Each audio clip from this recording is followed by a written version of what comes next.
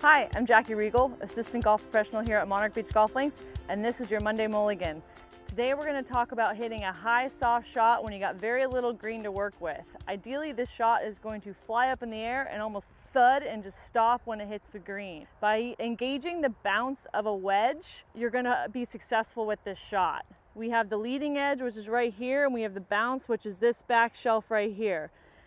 Typically, if you're hitting a bump and run, you're going to lean this shaft forward. With this shot, we're actually going to lean the shaft back so the bounce of the club hits the grass first. It's going to look something like this.